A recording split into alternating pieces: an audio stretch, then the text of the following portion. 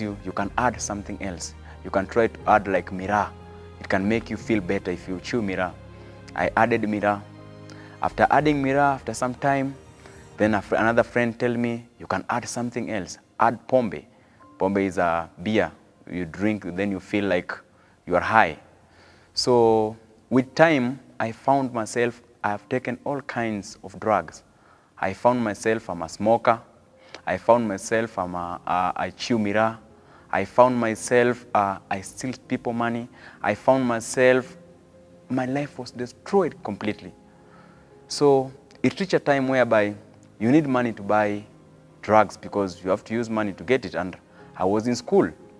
So what was the option that I had?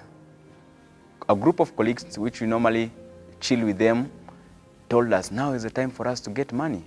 So let's find a way how we'll be getting money. That time I was influenced with drugs. My mind was always high 24/7. So the only option which we had now is to look for sources for us to get money. And we were still in high school. So we created a plan whereby we'll be stealing people's money. For example, we used to go in town, we hijack a bus, we take it to some point, then we rob people, we take telephones, we take money for me to be able to sustain myself. Because that time I needed money to wear. I need to wear good jeans, I need to wear good trousers, I need to have money for drugs, I need to have money to impress women. So this life continued for quite some time. We go, we steal, we get money, we sustain ourselves. My mother tried to warn me several times. She told me, my son, why don't you be like other son? I've raised you in a Sunday school way. Why don't you just walk in a way that other people are walking? For me, I never knew good by then. I told my mom, you leave me alone. I want to live my life. I want to enjoy my life. I'm too young now. This was the kind of the feedback I was giving to my mom. The worst moment in that situation is whereby a friend told me that we should go to steal somewhere in Kibera there. At that point, the mission was successful, but when we wanted to escape, the security rang the alarm. So by that time, the security had closed all the gates because the mission of the security was to catch us, to destroy us, and to kill us. So unfortunately, my friend, when he was trying to run, he was the first one to be caught. So he was taken down by the security. I was still running, but on the background I can hear that they have already get one of the thief. So my friend was beaten thoroughly, beaten. Me, I'm still running. They're still following me up. They're saying, there's another one. Look, he's running there. He's running there. Unfortunately, when I was trying to make a corner to escape, I just heard one of the security, like, there is something he was holding in his hand. Then he just hit me on the chest. Pa! I knew it's finished. They pulled me up to where my friend was. When I was looking at my friend, I saw my friend was dead because the blood was all over running down. People were surrounding him. Now people said, now we are finished with this one. Let's start with the other one. Now they want to start with me. Actually, they really beat me thoroughly. They were beating me up, others with stones, saying that kill them, kill them, kill them. These people have still here for many times. So that time I knew that I'm finished. That is the time that I had to have flashbacks to remember all the friends that were inviting me to church, the friends that was coming to me telling me, stop stealing. Now I remember, they're beating me, but my mind now is far away. My mind is just thinking all the opportunity that I had. I remember when my mother was telling me, my son, why don't you be like other sons? My son, why don't you be a good boy? I remember these flashbacks. Then I told myself, because now I'm thinking, and now I'm just hearing stones saying, get away, get away, get away, because someone comes with a stone, pa! He punched the stone on my body. So now it's the time I said, God, I know I've sinned, and I know where I am. I don't have any other option. I can see, now I'm just saying the prayer inside the heart while they're still beating me up. I tell God, God, give me another solution. Give me another chance. And I'm going to serve you for the rest of my life. Actually, when I make the prayer, it's like Now things were becoming worse. Now they were saying, bring the paraffin. This one is not dying. They wanted to burn me alive. Bring in the paraffin. Bring the paraffin. So the paraffin came. When they brought the paraffin, when they wanted to pour the paraffin on me, to be sincere, my people, is when I had a gunshot. The police came from nowhere. They shoot up. Pa, pa, pa. The police was saying, leave these people alone. They need to be taken to where? They need to be taken to a police station. The crowd was saying, no, we have to kill them. We have to kill them. So when the police started shooting up, at least now the crowd dispatched. After the crowd dispatched, now I tell God, God, thank you so much. Because I knew that was God. God was using those policemen to come at least to rescue me. Not because I was a good boy. No, I was a bad boy. So the policeman wanted to take me to the police station to do whatever I'm supposed to do.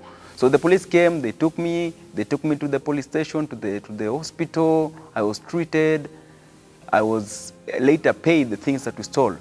Now after coming back home, now I started to remember that the situation that I was in is only God who helped me out.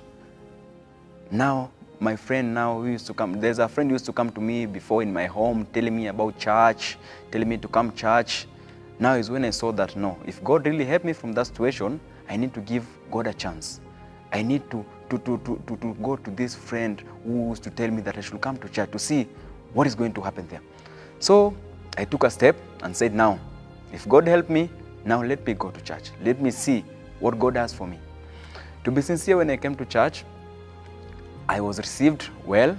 There was a program of the youth there, YPG, told me how I can be able to how I can be able to improve myself, how I can be able to improve on my relationship with other people. So I decided to give God a chance and to take part of this movement.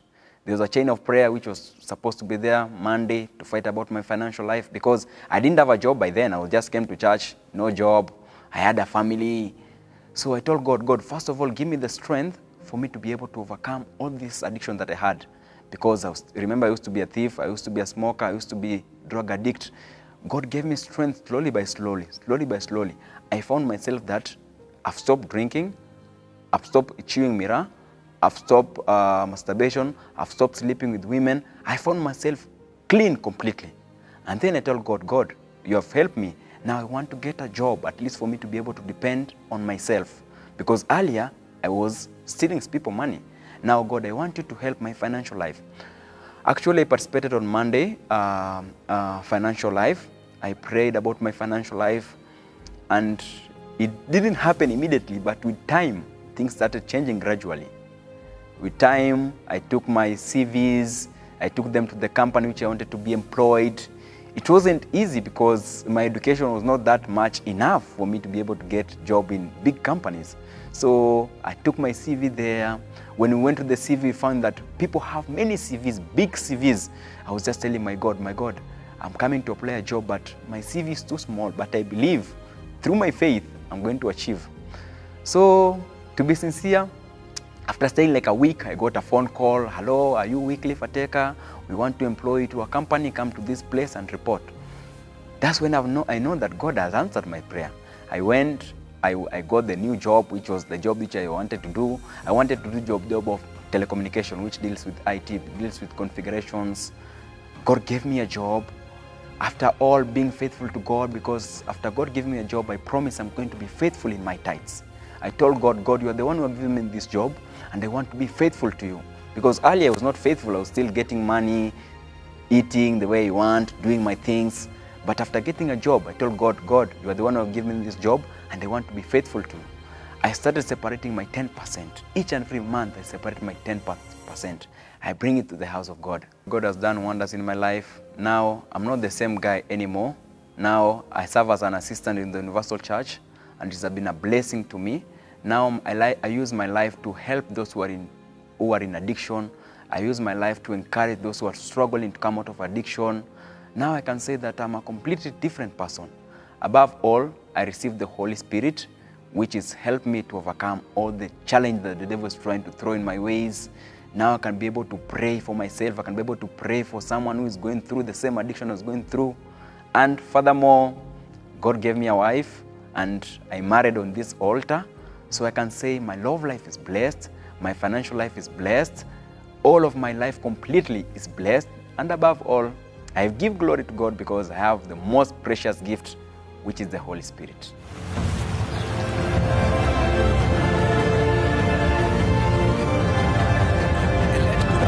All of you. Habari alasiri kwa nyinyi nyote.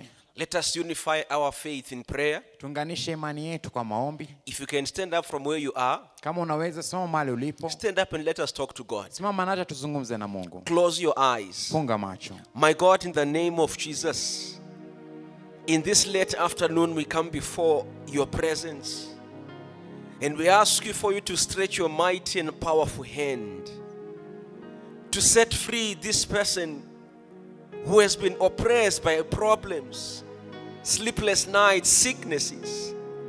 This person who has been a victim of witchcraft, may you come to deliver and set your people free. In each and every household, where they hear our voices, let there be freedom in this afternoon. Let there be deliverance. We call upon you, for you are able to set them free. You are able to deliver them. My God and Father, arise and set this person free. Do not allow this person who depends on you to remain in the same situation, to remain being oppressed by the devil, but may you set them free in this afternoon. Rafiki yangu, from where you are, Toka mahali ulipo. call upon God to set you free. Mwite Mungu akuweke huru. Tell him that in this late afternoon, Mwambie kwamba hii alasiri ya leo you want to see his power in your life. unataka kuona nguvu zake ndani ya maisha yako. You want to see his hand in your Unataka life. kuona mkono wake kwa maisha yako. Tell him that you believe that he's able to set you free. Mwambie kwamba unaamini ya kwamba anaweza kuweka huru. He can answer your prayer, Anaweza jibu maombi yako. for he has the power to change your situation. Kwa maana ako na uwezo wa kubadilisha hali yako. So make your prayer now, rafiki Fanya yangu, ombi lako sasa. and invite God to answer you. Na mwalike Mungu akujibu. Invite him to deliver you Mwalike akukomboe. in this late afternoon. Alasiri ya leo. Pray to him now. Muombe sasa.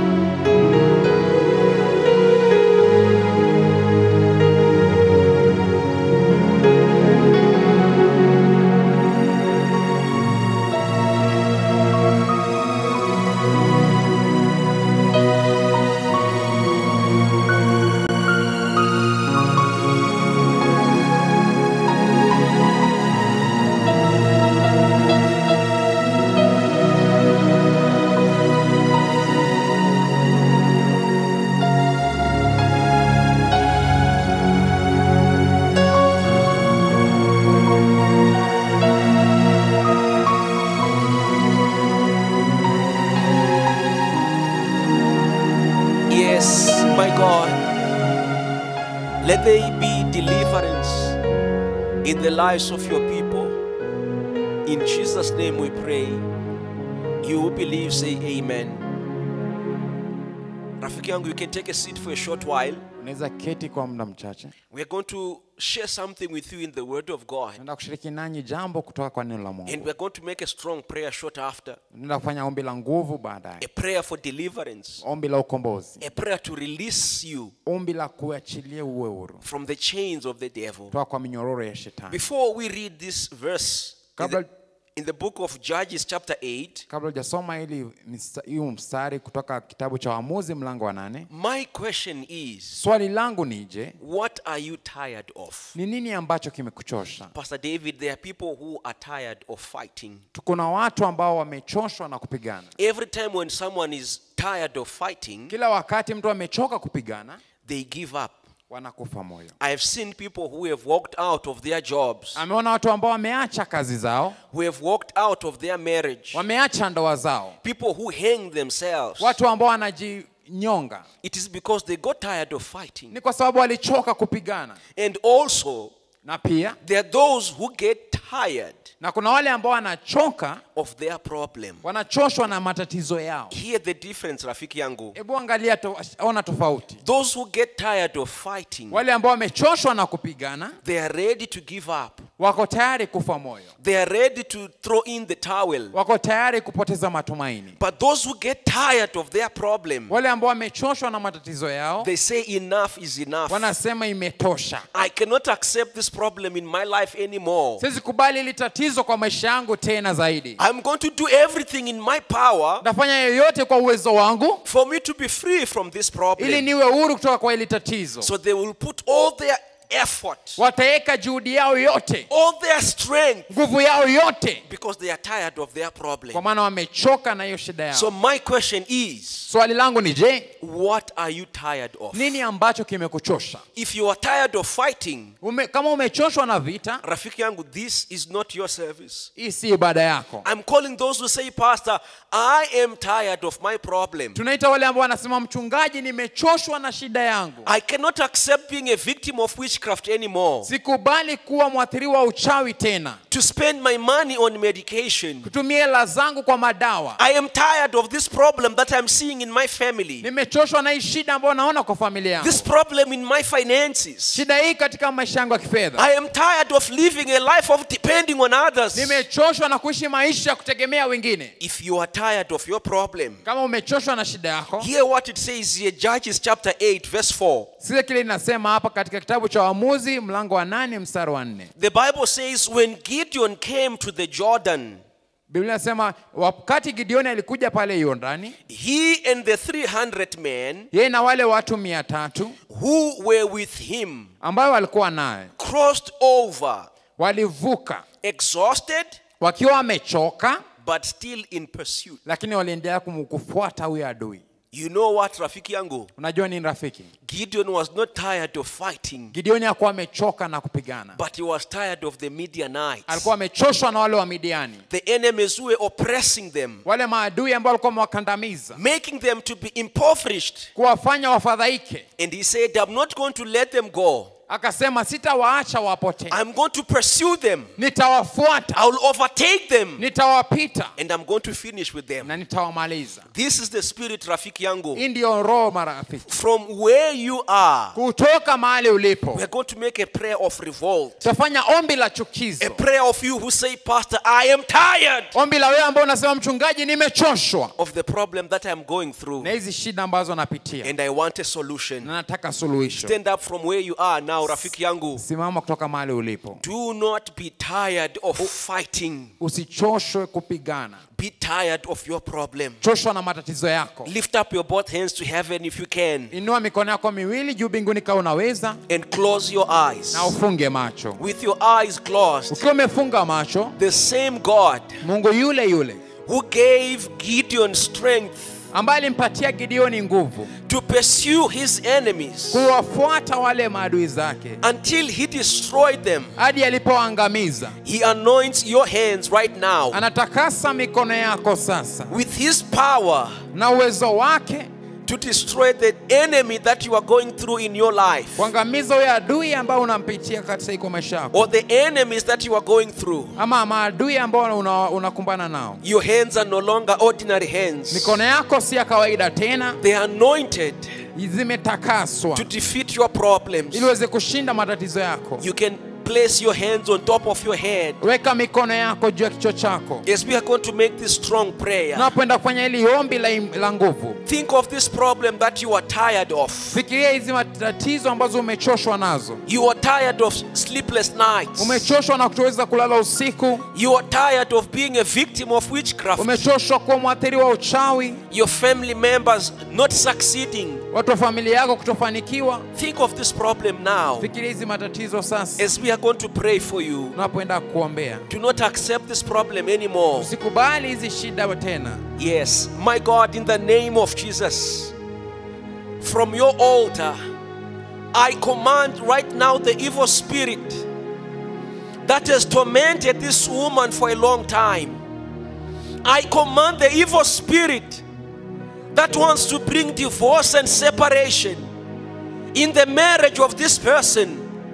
I command every demon, every force of darkness that was sent to torment this person. This person cannot sleep well at night. She has nightmares. I command the spirit of nightmares, the spirit of bad dreams, Wherever you are in the life of this person, wherever you are in the body of this person, I command you to lose power. I command to come out from the life of this person. The spirit of bad luck, the spirit of misfortune, the spirit that was sent from the house of Muganga, I say come out right now. Wherever you are, Satan, you are the one that is behind the tears in the life of this person. You are the one that is oppressing him. You are oppressing her with suffering. Come out right now. Everything that you are doing in her life, in his life, it ends now. Everything that you are doing in the life of this person, in the family, it ends now. You are the one that brought an incurable disease. You are the one that brought a terminal illness. I command you now, come out from the life of this person. The demon that gained access in the life of this person through rituals, through a vow that was made against this person. Someone made a ritual in the graveyard. Someone made a ritual in the mountains, in a cave. I command every sacrifice that was offered on the altars of the devil to destroy the entire family to be broken right now. Wherever you are, Satan, your time is over in the life of this person, in the body of this person, in the family of this person. I say come out right now. Receive fire and come out from the life of this person. Come out from the ways of this person in the name of Jesus.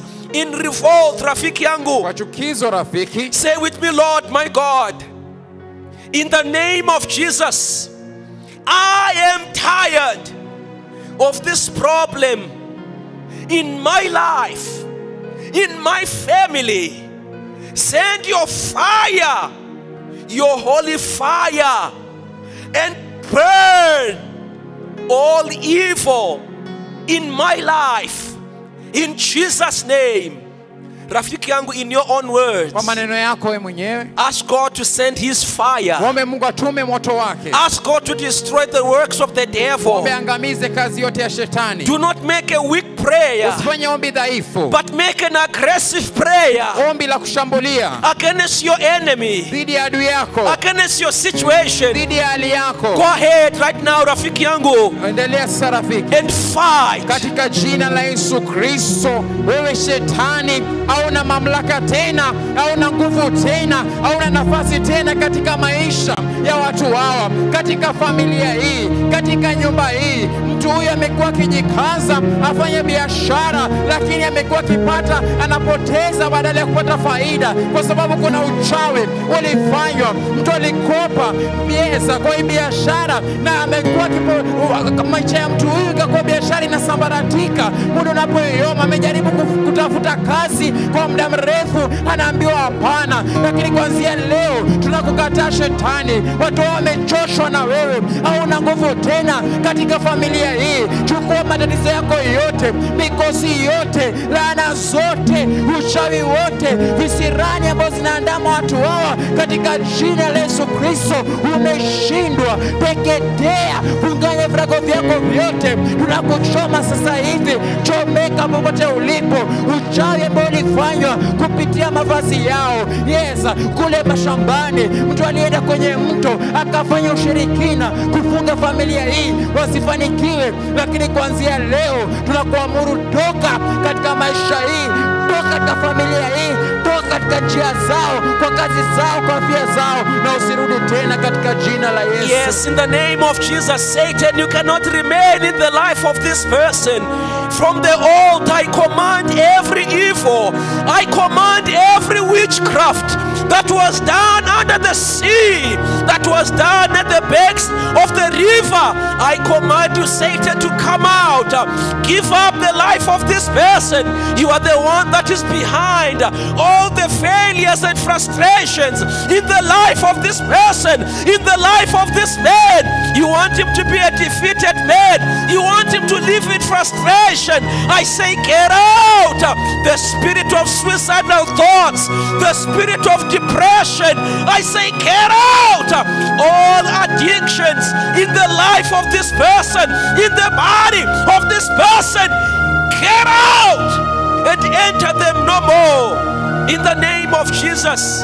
From where you are, rafiki yangu. Toka mahali ulipo rafiki. In strength. Kwa nguvu. Kwa nguvu rafiki yangu. Strong. Sema Mungu wangu Baba, katika jina la Yesu, tuma moto wako uchome na kuharibu nguvu zote za giza, nguvu zote za shetani katika maisha yangu. Sema Mungu wangu, nimechoka na maisha ya kuomba, maisha ya uchungu, maisha ya machozi. Sema wewe shetani umeshindwa, uko chini ya miguu yangu, ninakukanyaga sasa hivi. Sema katika jina la Yesu, ondoka shetani, enda kuzimu. Now surudi. Receive your total deliverance right now. Pokea ukombozi wako kwa ukamilifu sasa hivi. Feel yourself becoming light. Jisi ukiwa mwepesi. All the chains of the devil have been broken in your life. Minyororo yote ya shetani yamevunjwa kwa maisha yako. The chains of addiction, minyororo ya uraibu, the chains of misery, minyororo ya fedheha, of failures, minyororo ya kushindwa are broken in your life. zimefungwa kwa maisha. Receive now a solution. Pokea sasa suluhisho. From the altar, Toka madhabahu, we declare a new beginning. tunatangaza mwanzo mpya. We declare your complete freedom Tunatangaza ushindi wako in the name of Jesus. katika jina la Yesu. You who believe, Unayeamini say thank you Jesus. sema asante Yesu. Amen. Amina. You are free, rafiki yangu. Uko huru rafiki. Do not be tired. Usichoke. Take a decision Chukua uamuzi that you are going to be a fighter. ya kwamba utakuwa mpiganaji. You will not be tired of fighting, Au utachoka kupigana, but you are always going to be tired of your problems. lakini utachoshwa na shida zako. Now I want to address you. Sasa nataka kuzungumzia wewe. You who say, Pastor, I am tired of my financial problem. Wewe unasema nimechoka basi mchungaji na matatizo yangu ya kifedha. I am tired of being the one that stretch my hands and borrow. Nimechoka kuwa yule ambaye kila wakati ananyosha mkono wake kuomba. My relatives and friends cannot take my calls anymore. Jamaa zangu na marafiki zangu hawezi chukua simu zangu tena. Because they know that when I call, Wanajua ninapopiga simu I'm to ask something from them. ni kuomba jambo kutoka kwao. I never call for me to offer them anything. Sijawahi wapigie ili kuwapatia chochote. I'm going to make a prayer. Nenda kufanya ombi. But more than my prayer, Lakini zaidi ya ombi langu, rafiki yangu, you must not be afraid to challenge the altar. hafai kuogopa kuwekea madhabahu changamoto. You must not be afraid to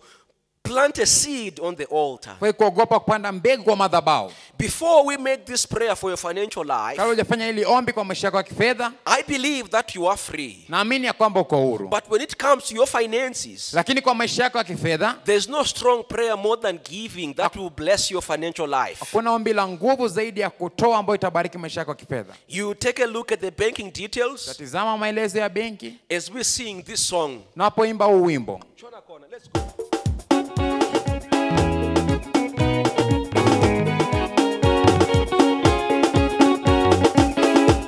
Baraka wale waombao, wana baraka wale waombao, wana baraka wale waombao, na Yesu mwenyewe alisema, wana baraka wale waombao, wana baraka wale waombao, wana baraka wale waombao, na Yesu mwenyewe alisema, Wana ushindi. wana ushindi wale waombao, wana ushindi wale waombao, wana ushindi wale waombao, na Yesu mwenyewe alisema. Rafiki yangu, those who are victorious Wale ambao ni washindi in their financial life, kwa maisha yao ya kifedha, they are not afraid to challenge the altar. hawaogopi kuwekea madhabahu changamoto. After this prayer meeting, Baada ya maombi, you are going to send your offerings of challenge. utatuma sadaka yako ya changamoto, You are going to send your vows utatuma nadhiri zako through the details that you took from the screen of your phone or your gadget, kupitia maelezo ambayo umechukua kwenye screen ya chombo unachotumia kutazama. from where you are, I want you to lift up your hands in a way to receive. Kutoka mahali ulipo nataka uinue mikono yako kwa njia ya kupokea. And from the altar, we bless you. Kutoka kwa madhabahu tunakubariki. We declare provision. Tunadhibitisha mahitaji yako yanatimizwa. Rafiki yangu, it is only God Ni Mungu pekee who is only able to rebuke the devourer ako na uwezo ya kukemea roho mharibifu in your financial life ndani ya maisha yako ya kifedha. through your faithfulness. Kupitia uaminifu wako, Be blessed right now, rafiki yangu. barikiwa sasa. Let the windows of heaven open upon you. Acha milango na madirisha ya mbinguni yafunguke. God provides for your needs. Mungu anayekimu mahitaji yako. Your financial life is no longer the same. Maisha yako ya kifedha irudi kuwa vile tena. From the altar, we declare provision. Kutoka kwa madhabahu tunatangaza mahitaji yako yanatimizwa. If there is any curse, Kama kuna laana yote, if there is any witchcraft kama kuna uchawi wowote that was done in your hands, ambao ilifanywa kwa mikono yako, we break it right now from the altar. tunaivunja sasa hivi kutoka kwa madhabahu. And we declare transformation. Na tudhibitisha mabadiliko. We bless you Tunakubariki in Jesus' name. katika jina la Yesu. Amen. Amina. Rafiki yangu, believe in this blessing. Amini kwa hili baraka. Soon after, you are going to send your offerings and your vows. Utatuma sadaka zako na nadhiri zako baadaye. Before we make our last prayer for the chosen ones, Ni maji ya waliochaguliwa. it happened in the time of Gideon Ilitendeka nyakati za Gideoni. that those that God chose, Wale ambao Mungu alichagua, when they went to the fountain of Gideon, walipoenda kwenye chemichemi ya Gideoni, they lapped the water. walikunywa kwa mikono yao. They did not lie down on their belly. Wakulala kwenye kifudifudi. They did not bow down. Wakusujudu. And God separated them. Na Mungu aliwatenganisha. They were the 300 chosen of Gideon. Walikuwa 300 wa Gideoni waliochaguliwa. And we are saying, you separate your water Na tunasema pia wetenga maji yako that we have been blessing from Wednesday, ambao tumekuwa tukibariki kutoka Jumatano. so that when we partake of this water, Tunapokunywa hii maji, you will be among those who are chosen. tutakuwa kati ya waliochaguliwa. You having the water is not enough, rafiki Kuwa yangu, tuna maji rafiki haitoshi. because you can even have a drum of water, Pia unaweza kuwa labda na drum ya maji. but if you are not faithful to God, Lakini kama wewe si mwaminifu kwa Mungu, if you are not ready to hear the instruction of God, kama uko tayari kusikiza maagizo ya Mungu, that water that we are blessing is not going to be good for anything. hiyo maji ambayo tunabariki haitakuwa nzuri kwa chochote. The condition is for you to be faithful. Sharti ni wewe uwe mwaminifu. God chooses those who are faithful to Mungu Him. anachagua wale ambao ni waaminifu kwake. This Sunday you will present your tithe, Jumapili utawasilisha fungu lako la 10 which is your obedience, ambao ni utiifu wako, and the offering of challenge, na sadaka ya changamoto, the offering of test. sadaka ya jaribio. And you take the picture of your ear, Na uchukue picha la sikio lako, print it out uichapishe together with your tithe. pamoja na fungu lako la 10, You are going to present on the altar, utawasilisha kwa madhabahu which is representing the fountain of Gideon. ambayo inawasilisha chemichemi ya Gideoni. And the picture of your ear Na picha la sikio lako will be taken to Israel, to the fountain of Gideon. litapelekwa kule Israeli kwenye chemichemi ya Gideoni. If you have your water, Kaona maji yako, we are going to bless it now. utaibariki sasa. My God, in the name of Jesus, those who have their water, we bless it right now. As they are going to partake of this water this coming Sunday, may they be among those who are chosen through their faithfulness. May you be faithful to them. May you fulfill your promises in the lives of your people. We bless this water. In Jesus' name it is consecrated. And you who believe, say amen.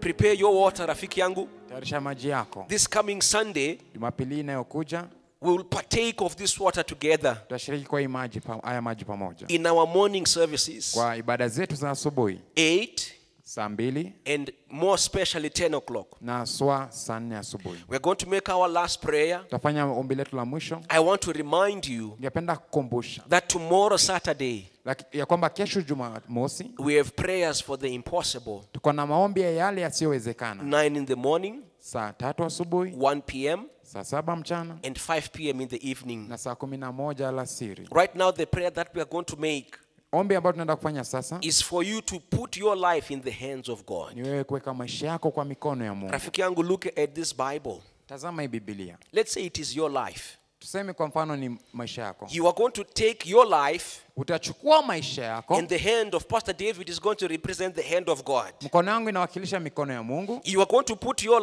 life Utaweka maisha yako in the hands of God. kwa mikono ya Mungu. As long as your life is in the hands of God, Mikono yako inapoendelea kubaki kwa mikono ya Mungu, what maisha can yako, touch God? nini kinaweza guza Mungu? What problem can overcome God? Ni shida gani ambayo inaweza mshinda Mungu? Any problem that wants to come to your life Shida yoyote ambayo inataka kuja kwa maisha yako must first come through God. lazima ikuje kupitia Mungu. That's why it is good, rafiki yangu, Ndio kwa maana ni vyema rafiki, for you to leave your life in the hands of God. uache maisha yako kwa mikono ya Mungu. Lift up your hands, your both hands to heaven, Inua mikono yako miwili mbinguni and close your eyes. na ufunge macho. If you are seated, you can stand up if you can, Kama umeketi unaweza simama kama unaweza. because you are going to put your life Kwa maana unaenda kuweka maisha yako in the hands of God. kwa mikono ya Mungu. Go ahead and make your own prayer. Fanya ombi lako wewe mwenyewe. Surrender all that you are to Him. Jitoe yote ambao ulivyo. Tell Him to come and take over your life. Mwambie kuja uchukue usukani maishani mwako. Tell Him that my life Mwambie maisha yangu I place in your holy naweka hands. mikononi mwako. Take over. Chukua usukani. Find a dwelling place in me. Pata makazi ndani yangu. Make your prayer now, rafiki yangu. Fanya ombi lako. Invite rafiki. the Holy Spirit to come and take over. Mwalike Roho Mtakatifu adhibiti maisha yako.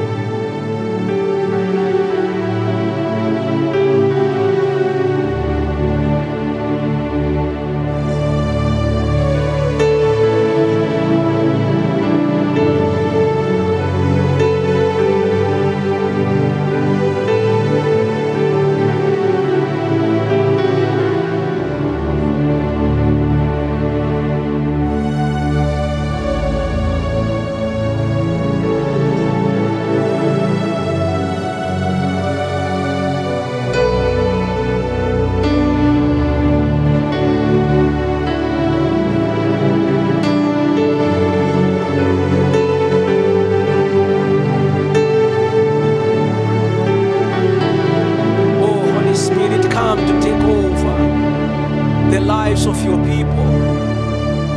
Those who decide in this late afternoon to place their lives in your holy hands. May our lives be a pleasing sacrifice in your hands, holy and acceptable to you. Take over, my Father, and write their names in the book of life. In the name of the Father, in the name of the Son, and in the name of the Holy Spirit. You who believe, say thank you, Jesus. Amen. Rafiki yangu, we are going to leave you watching a testimony Tutakuacha kutazama ushuhuda of the fountain of Gideon. ya chemchemi ya Gideoni. See how God can do in your life Tazama jinsi kile Mungu anaweza fanya kwa maisha yako if you are faithful to Him. kama wewe ni mwaminifu kwake. Have a blessed evening. Kuwa na alasiri iliyobarikiwa.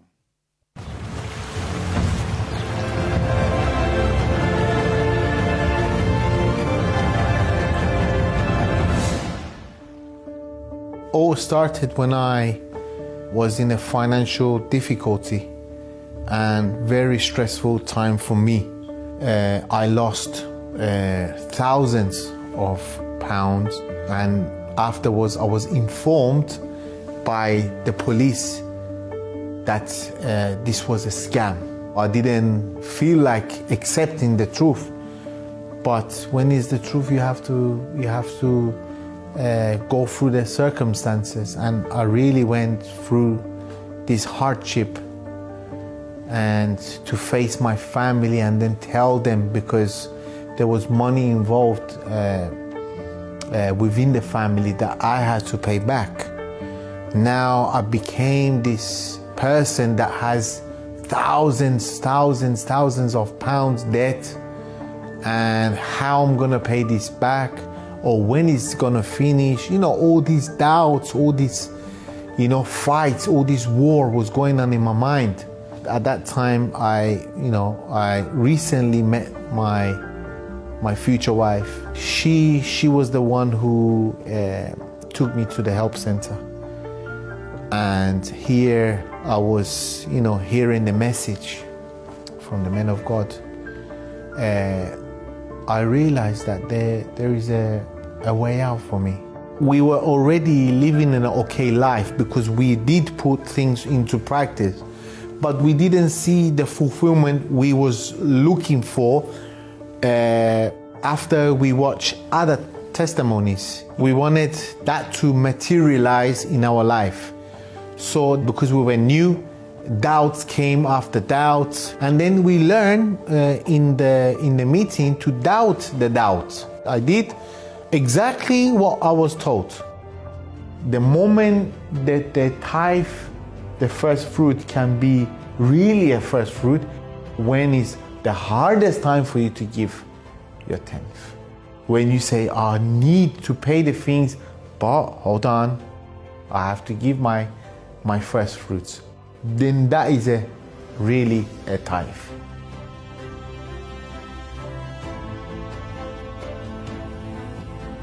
Because of this, we received the vision to import the best quality, of pistachios from Iran. They don't usually take out the best from Iran to export to other countries. They keep it inside. I wanted to target obviously the wealthy people, because I knew that they know the difference, because they have spare money to spend. So for them is no problem.